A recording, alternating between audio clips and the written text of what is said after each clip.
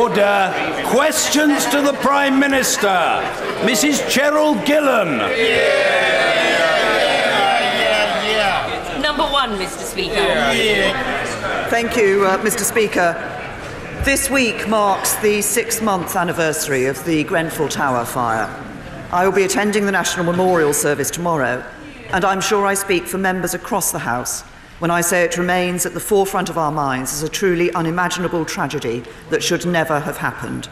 Many who survived the fire lost everything that night, and I can assure the House that we continue to do everything we can to support those affected and take the necessary steps to make sure it can never happen again. Mr. Speaker, this morning I had meetings with ministerial colleagues and others. In addition to my duties in this House, I shall have further such meetings later today. Mrs. Cheryl Gillen. Mr. Speaker, I think the Prime Minister will be able to take to that memorial service the thoughts and the prayers of every single member in this House across all parties. My right honourable friend has said that at the end of the Brexit process, members of Parliament will have an opportunity to vote on the deal. Can she confirm that it is still her intention to hold such a vote? I'm very happy to confirm to my right honourable friend that we will put the final withdrawal agreement between the UK and the EU to a vote in both Houses of Parliament before it comes into force. As we have said, we expect the UK Parliament to vote ahead of the European Parliament, so we fully expect Parliament to vote well before March 2019. So to be clear, the final deal will be agreed before we leave, and right honourable and honourable members will get a vote on it. And as my right honourable friend, the Secretary of State for exiting the European Union, has set out today, we will then bring forward a withdrawal agreement and implementation bill to give the withdrawal agreement domestic legal effect, which will be subject itself to full parliamentary scrutiny. And of course, after we leave, the withdrawal agreement will be followed up by one or more agreements covering different aspects of the future relationship, and will introduce further legislation where it's needed to implement this into UK law, providing yet another opportunity for proper parliamentary scrutiny. Jeremy Corbyn. Thank you, Mr. Speaker. This week does indeed mark 6 months since the avoidable and tragic fire at Grenfell Tower, which took the lives of 71 people and injured and traumatised many more, and I too will be at the service tomorrow in memory of them. But that fire also shone a light on the neglect of working class communities all over this country. And since this government came to power, homelessness is up by 50%. Rough sleeping has doubled. Homelessness and rough sleeping have risen every single year since 2010. Will the Prime Minister pledge today that 2018 will be the year when homelessness starts to go down? Across this House, we don't want to see anybody who is homeless or anybody who is sleeping rough on our streets. That is why the government is putting £500 million into the question of homelessness. It's why we backed the bill that was brought forward by my honourable friend, the member for for Harrow, and it's why we have ensured that we are putting into place a number of projects that will deal with this issue of rough sleeping. But I have to say to the right honourable gentleman that when we look at the question of housing, we need to look at ensuring that there are more homes available to people, that we are giving people support to get into those homes. That's why in the budget, my right honourable friend, the Chancellor, set out a whole range of ways in which we will be helping people to ensure that they have their own roof over their heads, compared to Labour, where house building went down by 45%. Where the number of homes bought and sold went down by 40%, and social housing went down by 400,000. Jeremy Corbyn. Mr. Speaker, the last Labour government cut homelessness by 2/3 during its time in office. When Labour left office, the number of children in temporary accommodation was a lot less than it is now. Yep. I asked the Prime Minister for a pledge to reduce the amount of homelessness next year. The pledge was not forthcoming. Yep. 128,000 children will spend Christmas without a home to call their own, 60% up on 2010. It's too late for this Christmas, but will the Prime Minister promise that by Christmas 2018, fewer children will be without a home to call their own? Say to the right honourable gentleman again that we of course want every child to wake up in their own home, particularly at Christmas, but it is incredibly important people know they can keep a roof over their heads even in the most desperate circumstances. That's why we're making sure that councils can place families in a broader range of homes if they fall into these circumstances. So since 2011 councils have been able to place families into private rented accommodation so they can get a suitable place sooner. We've changed the law in relation to so that families with children shouldn't find themselves in B&B accommodation except in an emergency. And through implementing the Homelessness Reduction Act, we're making sure our families at risk can get support before they find themselves homeless. And I say to the honourable gentleman, I have been very clear, as I was a few weeks ago, that this government is going to be a government that puts a clear focus on housing, on building the homes that people need, on ensuring that people are given help to get into those homes, and also on acting to prevent homelessness before it happens. That's what we're doing. That's what will make a real difference to people's lives. Jeremy Corbyn. Mr. Speaker, the sad reality is that 1 in 100 children in this country are homeless at any one time. It is a national disgrace and it is getting worse. And for all she says about the private rented sector, can I just quote from a letter I received from Rachel this week? She says, "I have a knot in my stomach every New Year period when we're due to sign a new tenancy agreement. After renting the same flat for 10 years, never being in arrears, and keeping the property in good order, we were given notice to quit out of the blue." Will the Prime Minister help people like Rachel and back secure 3-year tenancies for all private renters? Well, I say to the right honourable gentleman that I think he was present in the chamber when the budget was given to this chamber, and that's precisely why we said that we are looking at ways in which we can encourage longer-term tenancies. Now, the point is, what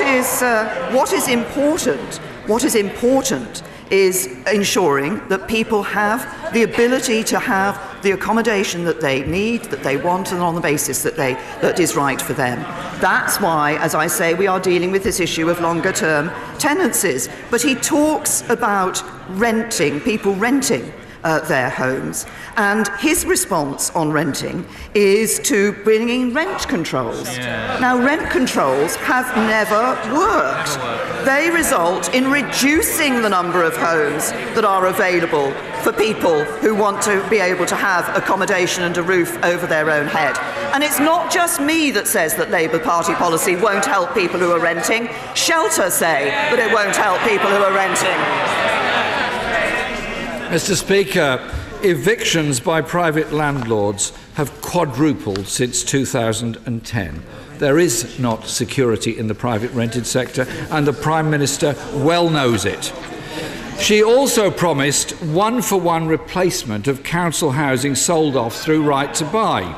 But just 1 in 5 council homes have been replaced. Hundreds of thousands of people are on housing waiting lists. Will the Prime Minister apologise for what she said and tell the House when she will deliver this one-for-one replacement? And as the right honourable gentleman knows, we are increasing the flexibilities to enable councils to actually build homes. We've put more money into affordable housing. He talks about the right to buy. I have to say, what a contrast. We actually want to give people the opportunity to buy their own home. The Labour Party would take that opportunity away from them. What do we see? What do we see on housing? You know, the shadow housing minister recently said that fewer people owning their own home is not such a bad thing. Well, I have to say to the right honourable gentleman that what he's offering to people on housing, if you live in a council home, he'll take away your right to buy. If you're looking to rent, Shelter say his policies will harm you. And his shadow housing minister doesn't want to support people owning their own homes. It's only the Conservatives that will deliver the homes this country needs. If only it were true, Mr. Speaker. Under the Tories, home ownership has fallen by 200,000. Under Labour, it rose by 1 million. And 40% of all homes sold through Right to Buy are now in the private rented sector. The latest figures, Mr. Speaker, show that a quarter of all privately rented homes are not up to decent standards, meaning many families are living in homes with damp, that are not secure or very poorly insulated. Does the Prime Minister support homes being fit for human habitation? Of course we want homes to be fit for human habitation, but can I just remind the Right Honourable Gentleman that the number of homes failing to meet the Decent Home Standard is down by 49% since the peak under the Labour government. And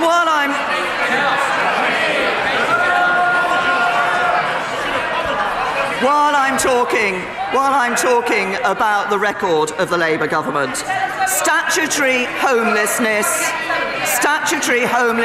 peaked under the Labour government and is down by over 50% since then.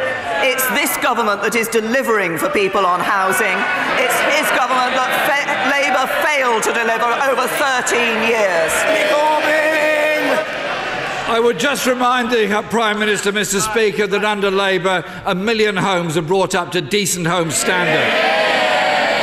I would also assume from what she said she will be here on the 19th of January to support my honourable friend, the member for Westminster North's bill to make privately rented homes fit for human habitation. When it comes to housing, Mr. Speaker, this government has been an absolute disgrace. After 7 years, more people are living on the streets, more families in temporary accommodation, more families in homes not fit for human habitation, and fewer people owning their own home. When is this government going to get out of the pockets of property speculators and rogue landlords and get on the side of tenants and people without a home of their own this Christmas? Prime Minister. Under Labour, house building down, homes bought and sold down, social housing down. I'll tell him one thing did go up under the last Labour government: the number of people on the social housing waiting list. 1.74 million people waiting for a home under a Labour government. We've delivered over 346,000 new affordable homes since 2010. More affordable homes have been delivered in the last 7 years than in the previous 7 years under a Labour government. We're building more homes. Last year we saw 217,000 more homes being built in this country. That's a record. Apart from 1 year, that's a record for the last 30 years. It's the Conservatives that are doing what is necessary. Labour would produce failure for this country once again. It's the Conservatives that are delivering the homes that people need, the economy that people need, and the standard of living that people need.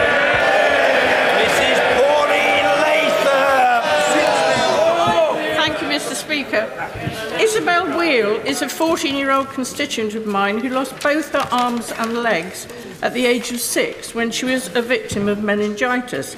I was one of many MPs campaigning for the meningitis vaccine to be introduced into the NHS. Isabel is now on her way to becoming one of the UK's most accomplished gymnasts, junior gymnasts, one of the most talented trampolinists in the country. She was recently handed the Pride of Sports Award as a young achiever. Would the Prime Minister join me in congratulating Isabel on receiving this prestigious national award? Well, I'm very happy to join my honourable friend in congratulating Isabel on receiving this award, in congratulating her on her sporting achievements, but also on her incredible bravery. And I think she's an inspiration to all of us. And my honourable friend has mentioned about the meningitis vaccine, and that she was one of those who was campaigning on this issue. Of course, we know meningitis can be a devastating disease. That's why we have taken steps to increase the availability of the vaccine. And in September 2015, we became the first country to have a national meningitis B vaccination programme. And my honourable friend, as she says, contributed to the work on that. But it's necessary, of course, that Public Health England continues to raise awareness of the symptoms, and its campaigns are reaching hundreds of thousands of parents. And the NHS has been running a programme to vaccinate teenagers, school leavers and university freshers against 4 different strains of meningitis. I think my honourable friend can be pleased with the impact that she had in the work that she did in relation to this. Ian Blackford. Thank you, Mr. Speaker. In 2008, we collectively bailed out the Royal Bank of Scotland at a cost of £45 billion. In 2017, the Royal Bank of Scotland are paying us back by turning their backs in 259 of our communities. Given we are the majority shareholder, will the Prime Minister step in and tell the Royal Bank of Scotland to stick to their commitment and not close the last bank in town? I'd say, as I think the right honourable gentleman knows, the decision to open and close branches is a commercial decision taken by the banks without intervention from the government, but we do recognise the impact this has on communities, and the Secretary of State for Scotland raised concerns of that the House have expressed on this issue in his meeting with RBS. Of course, more people are banking online. This is having an impact, but we do want to ensure that all customers, especially vulnerable ones, can still access over-the-counter services, and that's why we've established the Access to Banking Standard, which commits banks to carry out a number of steps before closing a branch. And the Post Office have also reached an agreement with the banks that will allow more customers than ever before to use post office services. So we recognise the importance of this on communities and have acted in a number of ways. Blackford. If the Prime Minister recognises the importance of this, she should be summoning Ross McEwen in to see her and making it clear that we will not accept towns and villages up and down the United Kingdom losing banking services. There are 13 towns in Scotland where the last bank will be going. This is not acceptable. It is about time the Prime Minister accepted her responsibilities. Will she summon Ross McEwen and will she tell the Royal Bank of Scotland this must be reversed? The decisions on opening and closing branches is a commercial matter for the banks. As I say, this is an issue that the Secretary of State has raised with Royal Bank of Scotland. But what is important is that services are available to individuals. That's why those are being provided and alternatives are available. But I also say to the right honourable gentleman that actually an awful lot more people are banking online these days, not requiring the use of a branch. We want to ensure that vulnerable customers, particularly who don't have access to online banking, are able to have services provided. That's precisely what we're doing through the Access to Banking Standard and the work with the Post Office. Julian Knight. Thank you, Mr. Speaker. In 2015, the Heart of England Hospital Trust, which serves Solihull, got itself into major trouble due to poor management. In response, the management of University Hospitals Birmingham under Dame Julie Moore was brought in to take charge. As a result, finances, patient care and staff morale have improved considerably. Would the Prime Minister join me in praising my brilliant local NHS staff for this turnaround and agree that we must encourage and support good management in the NHS?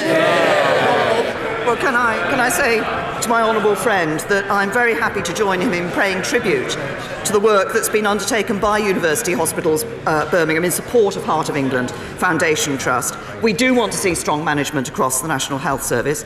I understand there are a number of practical and financial issues still to resolve in this issue, and I'd encourage all of those who are involved to make progress on this important matter, but I congratulate those NHS staff who have seen that improvement and have worked hard to ensure that improvement takes place. Mike Hill. Does the Prime Minister agree with me that the resignation of Lord Kerslake really does put the government on a final warning over NHS problems? And will she agree that in my constituency of Hartlepool, despite us having a perfectly good hospital, it's disgraceful that people have to travel at least 15 miles to get to the nearest A&E? Can I say to the honourable gentleman that I think Lord Kerslake made the right decision in stepping down as chairman of King's College Hospital? I'm not surprised that the Labour Party are interested in this, and given, of course, that the noble Lord Kerslake is a key advisor to the Labour Party.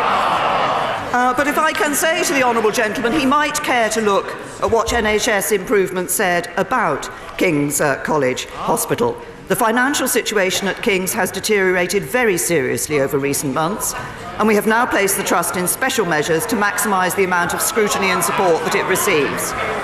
It is not acceptable for individual organisations to run up such significant deficits when the majority of the sector is working extremely hard to hit their financial plans and in many cases have made real progress. They called the situation the worst in the NHS. Perhaps it's no surprise that the noble Lord Kerslake, I understand, is advising the Labour Party on matters of debt and deficit. Genius. At the end of their first and successful term, will my right honourable friend congratulate the teachers, the parents and the students of the Newark Free School, a school designed to raise standards and performance in Newark, as is happening across the country. And would she agree with me that to Conservatives, great teaching like this is not just about education, it is a daily battle for social justice, and we will never be distracted from that. Well, my honourable friend is absolutely right. First of all, I'm very happy to join him in congratulating all those who were involved in setting up this much-needed free school. And as the Chair of Governors, I know my honourable friend will ensure that the school does provide young people in his constituency with an excellent education, despite, I understand it, the school being opposed by the party opposite. But my honourable friend is absolutely right. This isn't just a question of education, it's a question of social justice. A good quality education opens the door to the future for the lives of every one of those young people, and that's why it's so important that we ensure the quality of education is there to give young people the best possible start in life. Lady Alexander. Thank you, Mr. Speaker. Tonight, this House will hopefully have the chance to vote on my new Clause 22 to the EU Withdrawal Bill, which would give Parliament the power at a future date to determine whether we leave the single market by coming out of the European Economic Area. It doesn't dictate how honourable members should then vote, but it does ensure proper democratic oversight. Shouldn't it be our sovereign Parliament and not the Prime Minister that decides our country's economic future? First of all, as I indicated earlier in response to my right honourable friend, the member for Chesham and Amersham, this Parliament will have an opportunity to vote, will have a meaningful vote on the withdrawal arrangements. But can I say to the honourable lady that she says that it should be Parliament that makes the decision about our membership of the single market. Actually, this Parliament gave that decision about our membership of the European Union to the people of this country. People of this country who have voted to leave the European Union, and this government will deliver for the people of this country. Rishi Sunak. Thank you. Mr. Speaker, today thousands of profoundly disabled children are denied the opportunity to enjoy a day out with their families simply because there isn't an adequate changing room. The stories of parents at the Dale School in my constituency deeply moved me. So could I ask the Prime Minister to strongly consider updating our building regulations to ensure broader provision, and in the meantime to urge all relevant buildings to voluntarily install changing places to give these children the opportunities they deserve? Can I say to my honourable friend that I think he is right to raise this very important issue, which might at one glance seem quite a small issue, but actually is very important in the lives of those disabled children, to enable them to lead the life that they want to lead. And I agree with him that the provision of changing places can make a real difference to disabled children, but also to their carers. I understand that the Department for Communities and Local Government has been working to increase the number of facilities. I would certainly urge relevant building owners to consider installing changing places where they can, and I'm sure that my right honourable friend, the Communities Secretary, will be happy to discuss this matter further with my honourable friend. Gareth Snell. Thank you very much, Mr. Speaker. Mr. Speaker, this week, the Right Reverend Jeff Annis, the Bishop of Stafford, wrote to the Conservative-run Stoke-on-Trent City Council to plead with them not to cut £1 million out of their homelessness support budget.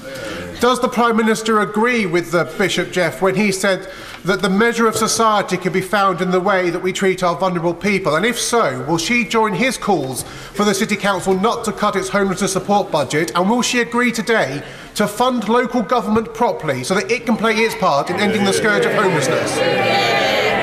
I say to the honourable gentleman that, as I said in response to the questions from the Leader of the Opposition, we don't want to see people without a roof over their head. That's why we're working in a number of ways to deal with this issue. It's why we're committed to halving rough sleeping by 2022 and eliminating it by 2027.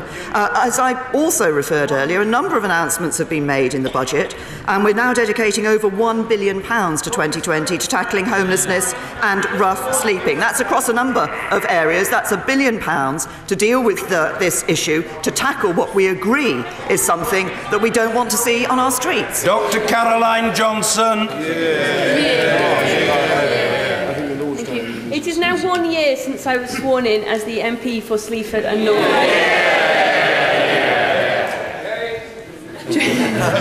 During the last year, the biggest issue in my postbag has been the provision of broadband to rural areas.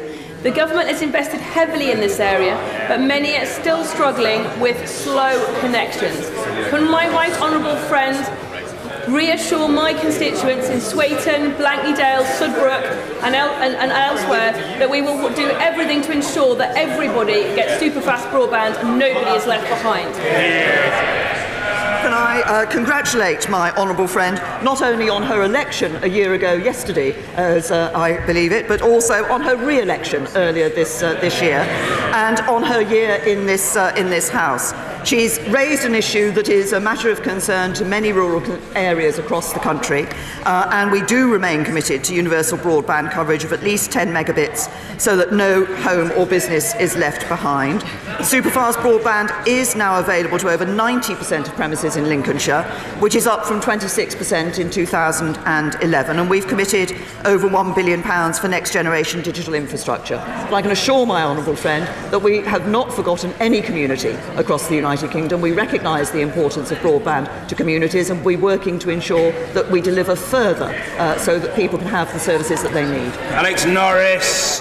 Thank you, Mr. Speaker. In 2016, the then Home Secretary launched the Ending Violence Against Women and Girls strategy, which emphasised the need for a national network of domestic violence refuges. In 2017, Women's Aid say that the government's proposals for short-term supported housing threatens this network. In 2018, will that then Home Secretary, the now Prime Minister, show personal leadership, support Women's Aid and step in to save our refugees? I say to the honourable gentleman that I recognise the importance of dealing with the issue of domestic violence. When I was Home Secretary, we ring-fenced funding to support the victims of domestic violence. We have continued to ring-fence that funding. We've also made a number of steps. We'll be introducing a new domestic violence law. We've introduced the coercive law, Criminal Act of Coercive Control. We've introduced a whole variety of changes that have improved the support for people suffering from domestic violence. We are proposing a new funding model in relation to the provision of housing and homes for people who have suffered from domestic violence, and there's a very good reason for wanting to see a change, which is to make this more responsive to the needs of the individuals at a time of crisis in their lives, to make the system work better, because at the moment the funding isn't responsive enough to their needs in local areas. They have to worry about meeting housing costs themselves at this time of crisis, and access relies on welfare claims and eligibility. So we're proposing a new model that frees those women from worrying about meeting the housing costs themselves, and the overall amount of funding available will remain the same. Dr. Sarah Wollaston. Mr. Speaker, will the Prime Minister join me in thanking all the wonderful staff from across the European Union who are working in our NHS and social care? And will she give them her personal, unequivocal assurance that they and their families will have the right to remain after Britain leaves the European Union? Well, first of all, I'm very happy to join my honourable friend in thanking all those who work in our NHS and social care sector, including those from across the European Union. They do incredible work, and it's absolutely right. We recognise the contribution that EU nationals are making in this sector, but also across our economy and our society.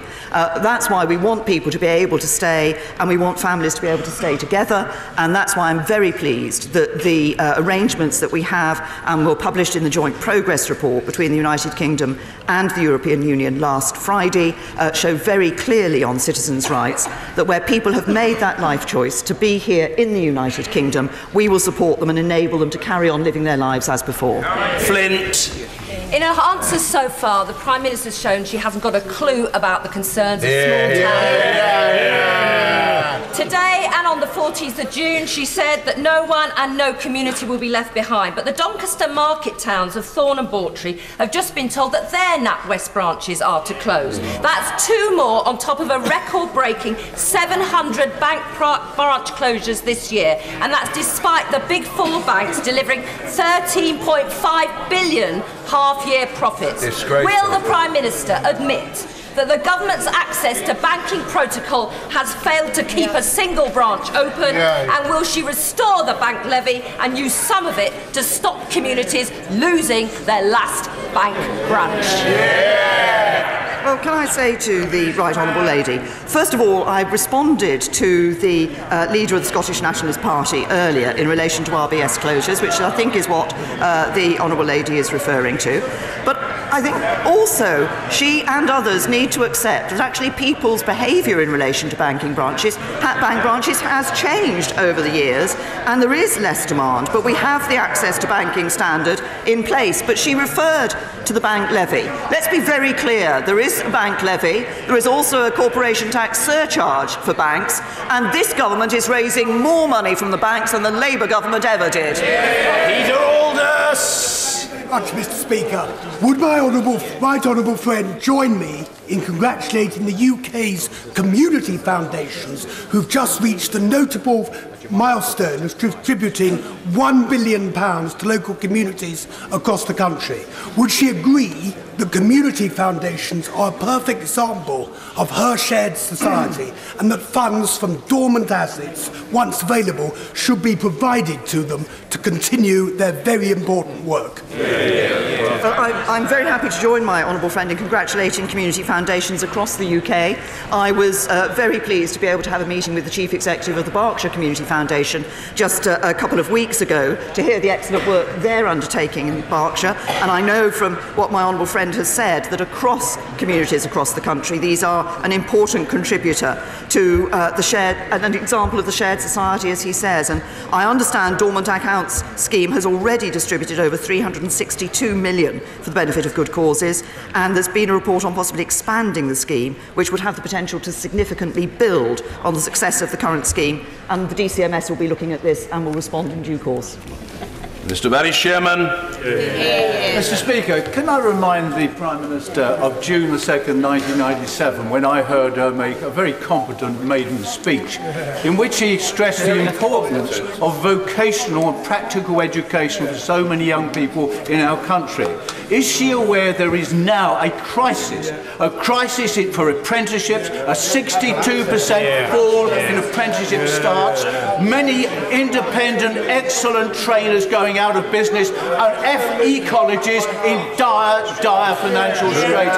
Will she break a few heads, crack a few eggs, and get this sorted? We see a growing number of young people going into apprenticeships. We're introducing the T-levels. We're putting £500 million into technical education to ensure that for the first time this country has first-class technical education. I called for it in 1997. In 2017, I'm delivering.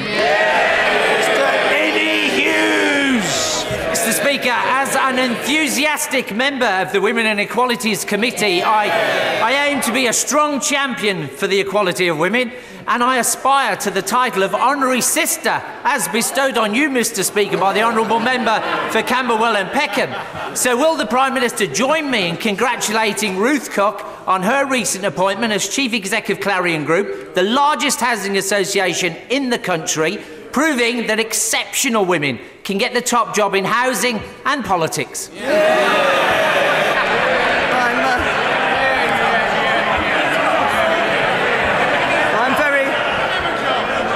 I'm very happy to agree with my honourable friend and to congratulate Ruth Cobb on her appointment for the Clarion Group. This does show that women can take on those very senior jobs. I have to say to my honourable friend that he is aspiring to an accolade that I don't think the Right Honourable Member for Camberwell and Peckham has ever given to me, despite the fact of being only the second female Prime Minister in this country. And one day, maybe the Labour sisterhood will manage to get a female leader of the Labour Party. Stephen Timms. Thank you, Mr. Speaker. Assessing the impact of leaving the European Union on the different sectors of the UK economy is surely basic spade work for the negotiations. And yet the Brexit Secretary told the Select Committee last week that none of it has been done. Why not? No, it isn't the case that no work has been done in looking at the... The Right Honourable Gentleman knows from the over 800 pages of sectoral analysis that have been published. Mr. Nicholas Bowles. Thank you, Mr. Speaker. The Prime Minister has made clear that Brexit means Brexit. When it comes to the closure of Grantham A&E, now that the Trust believes that it has recruited enough doctors, does she agree with me that temporary means temporary? What can I say? I know my honourable friend has been a strong champion of his constituents on this matter. He's been campaigning tirelessly in relation to it. I know that he will agree with me that the first priority must be to ensure patient safety, and that's why a report was commissioned by NHS Improvement. I understand NHS Improvement are continuing to work very closely with the Trust, and I'm sure that my right honourable friend, the Health Secretary, would be happy to discuss the detail with my honourable friend. Stuart Malcolm MacDonald. In the run-up to Christmas, several people will be taking on extra seasonal work to try and earn themselves some extra cash for this time of year, but many employers will be offering unpaid trial work, often where an actual job doesn't actually exist, and it's affecting tens of thousands of people up and down the UK.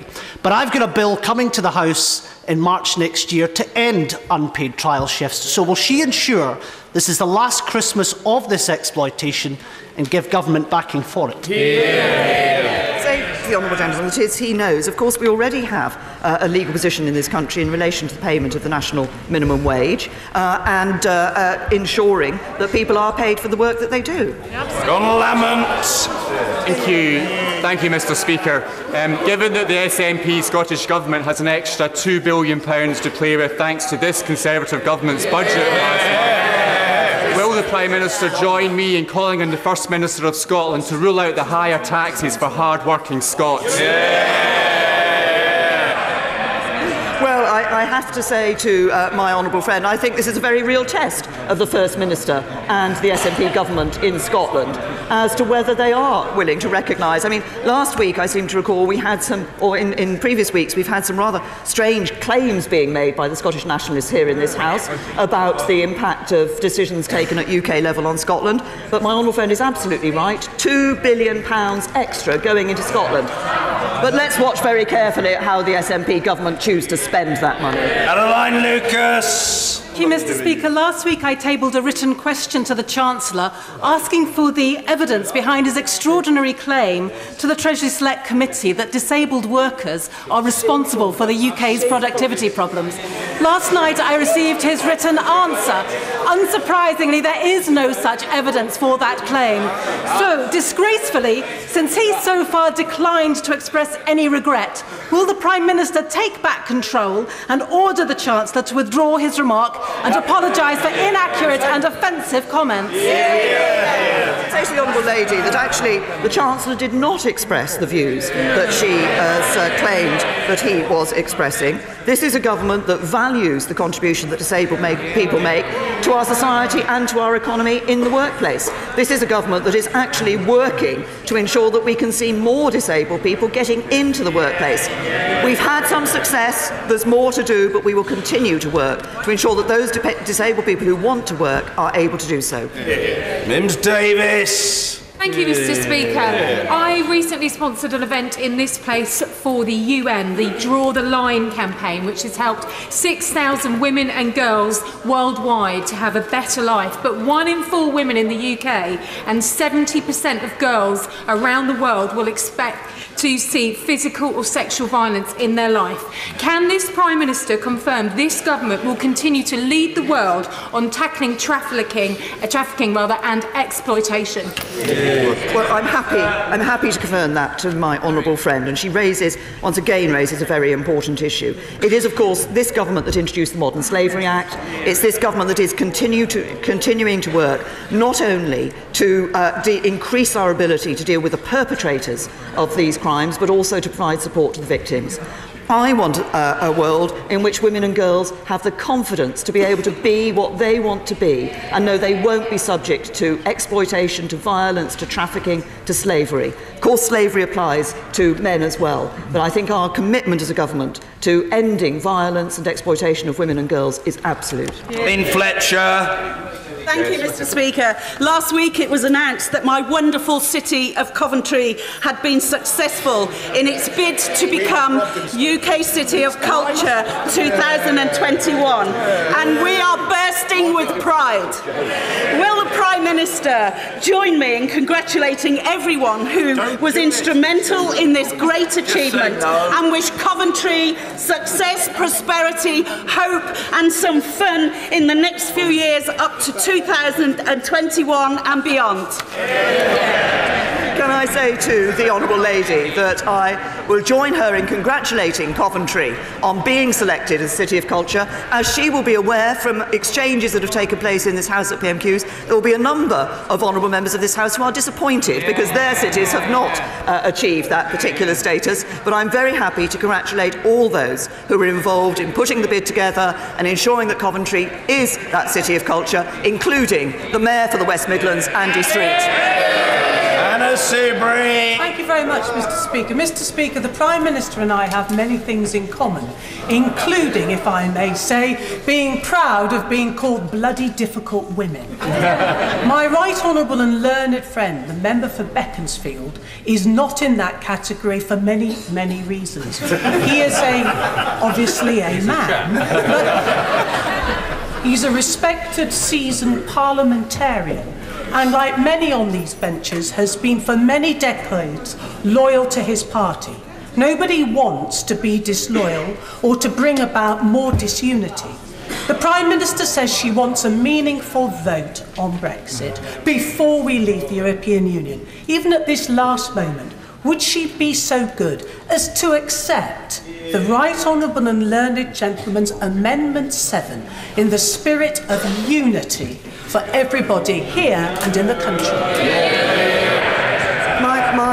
My right honourable friend makes an important point about the concerns that people have had in this House about having a meaningful vote on this particular issue before we complete the deal.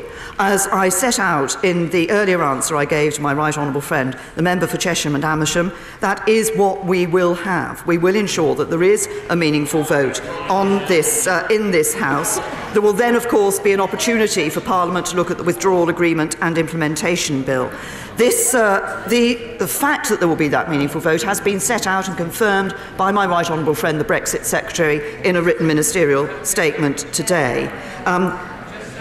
We were very clear that we won't commence any statutory instruments until that meaningful vote has taken place.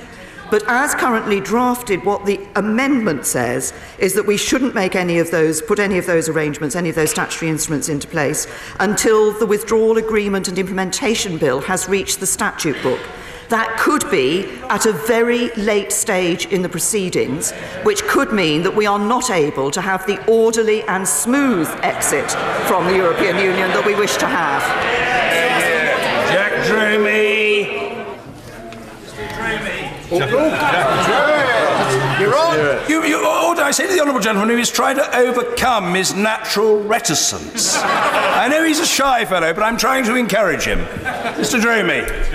Mr. Speaker, not one penny to fit sprinklers to Birmingham's 213 tower blocks from government.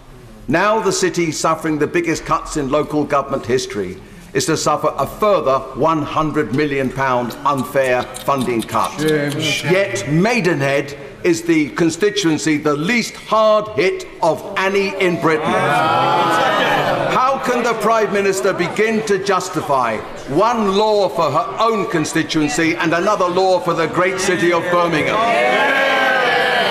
Can I say to the right honourable gentleman that, of course, the local government settlement has yet to come before this House, and we have been very clear in relation to fire safety arrangements and any action that needs to be taken by local authorities, that they should discuss this with the Department of Communities and Local Government. We will ensure that it is possible for the necessary safety work to be undertaken. James Gray. Speaker, 2017 marks the 100th anniversary of the foundation of the Women's Royal Naval Service, an event which will be celebrated in your House immediately after PMQs in reception. Will the Prime Minister join with me in marking the outstanding service of women over 100 years in the Royal Navy, but also Royal Air Force and Army? And will she particularly join me in welcoming the fact that women are no longer consigned to duties ashore, but they can now take part in every aspect of service? Well, I'm very happy to agree with my honourable friend. I think we should be, it is right that we're marking the centenary for the Women's Royal Naval Service, but also recognising the contribution that women have made across our armed forces, and I think it is important that they are now able to contribute across all aspects of work in the armed services and are no longer restricted, as used to be the case in the Navy, to jobs on shore. I think this is an important step forward. It strengthens our armed forces, and I congratulate all women in our armed forces. Thank you. Order.